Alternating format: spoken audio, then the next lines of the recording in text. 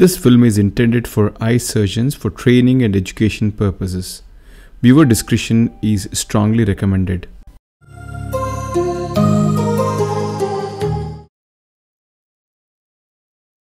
Hi, the side ports are created, the air bubble is put inside, and as I'm trying to inject anesthetic into the iris starts to prolapse out. Have you seen anything like this? You must have.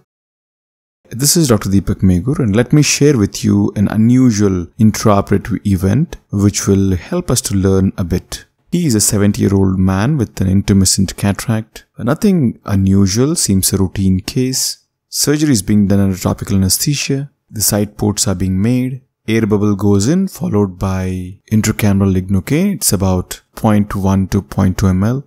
Immediately the iris tries to come out and the AC shallows a bit. I am aware of it at this point of time, but I'm not giving it too much significance.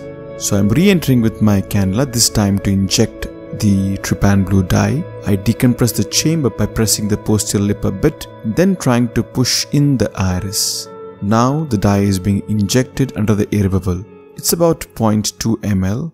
I am bending my capsulotomy cystitome. In the meantime, now is the time to irrigate out the dye. At this point, I am aware of the iris being still stuck in the side port wound. As I enter with the cannula, the iris along with the posterior lip of the side port incision is pressed down to release some of the fluid first, and then I'm doing gentle irrigation to wash out all the dye. Well, the iris is still refusing to go in, and the chamber seems to be a bit tight now. Eye is a little hard as well, and there seems to be less space to maneuver. At this point, I'm asking my assistant to load up intracameral dilating agent along with an anesthetic. I'm also inquiring with the patient whether he's on any anti-prostate drugs, and he replies he doesn't use any. The technique which I'm using here to decompress the chamber is by pressing the posterior lip of the incision to allow the fluid to escape out, followed by any attempt to reposition the iris back.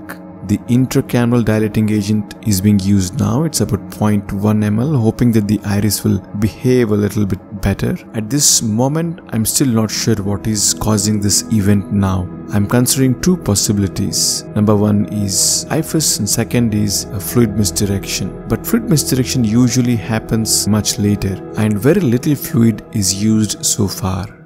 I need to put in OVD, but I'm concerned the iris will pop out again. So consciously I'm using the opposite side port to place the dispersive OVD containing chondroitin sulfate over the peripheral part of the iris so that it is pushed down and away from the side port. And then the remaining part of the antechamber is gradually filled with the same, resulting in a decent deepening of the chamber. The 2.8 mm main incision is created. A two-stage rhexis is planned for this intermittent lens. The initial primary small rhexis is being attempted now. The chamber is very shallow and the bag is extremely tense.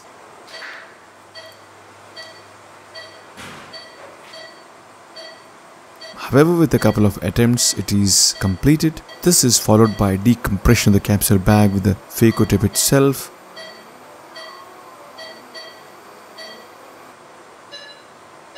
And time to enlarge the rhexis.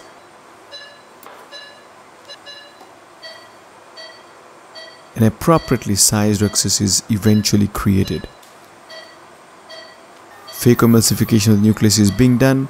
It is the routine stuff, and I'm going to fast forward it until we reach the interesting part.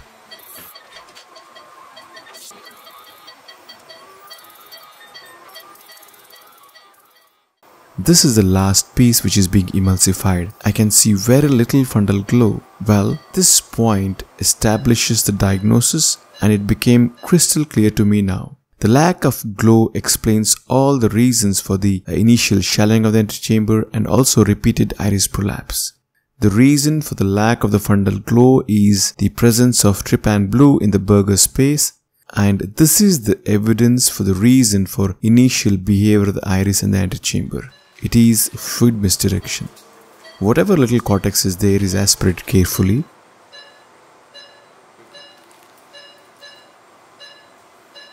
The IOL is implanted into the bag and the OVD is removed in time to close.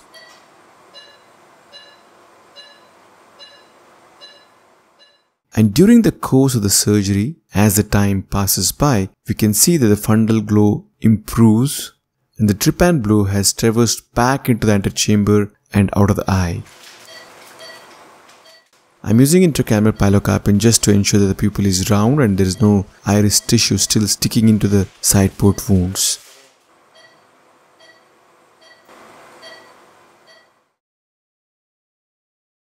Okay, let's try to rewind and understand the chronology of the events. The two side ports are created, the chamber and the iris are still fine, no issues. Air is injected followed by a small amount of intracameral anesthetic. And this changes the dynamics in the antechamber. The antechamber shallows followed by iris prolapse. Well, even this tiny amount of fluid, if it gets across the zonules, will cause positive pressure, resulting in shallowing of the chamber and the iris trying to prolapse out. The trypan blue as well got into the burger space, resulting in that eventual blue glow. Now, following are my observations about this event in this particular case. Fluid misdirection might be one of the most common causes for positive posterior pressure but is often underdiagnosed. Fluid misdirection is a situation wherein the fluid traverses across the zonular barrier into the potential space posterior to the lens. It is not uncommon to find the zonular barrier being ineffective and allowing the fluid from the antechamber to get into the posterior lenticular space. A combination of loose zonular barrier and presence of anterior vitreous detachment results in the fluid getting accumulated in the burger space. Elderly age, pseudoexfoliation, long-standing cataracts are some of the common causes for generalized zonular weakness and also compromised barrier functions of the zonules. Typically, we see this phenomenon at the later part of the surgery, that's during cortex aspiration and eye implantation, because we have given enough time for the fluid to percolate across the zonules. And there is always a higher risk of posterior capsule rupture associated with this phenomenon as the PC bulges out anteriorly. But in this case, we saw it at the beginning itself. This taught me that even a tiny amount of fluid can cause fluid misdirection syndrome. Point number 3. If it happens in the early part of the surgery, how are we going to deal with it? As we start phacoemulsification, we expect the more fluid to be misdirected and the situation could potentially get worse. Now, using a dispersive OVD, as was done in this case, does help as it acts like a temporary barrier, preventing further fluid from traversing across the zonules. Number 4. It's important to understand that intraoperative fluid misdirection is a temporary phenomenon. The fluid is trapped in the burger space and not in the vitreous cavity. The anterior hyaloid is still intact, and the burger space is in direct communication with the antechamber across the permeable zonules. The trapped fluid eventually escapes out into the antechamber, as was seen in this case. The evidence was the blue glow eventually turned orange over a period of few minutes. A diagnosis is challenging, especially if it happens in the early part of the surgery. A high degree of suspicion does help. So that was it. Thank you for watching and hope you found this helpful.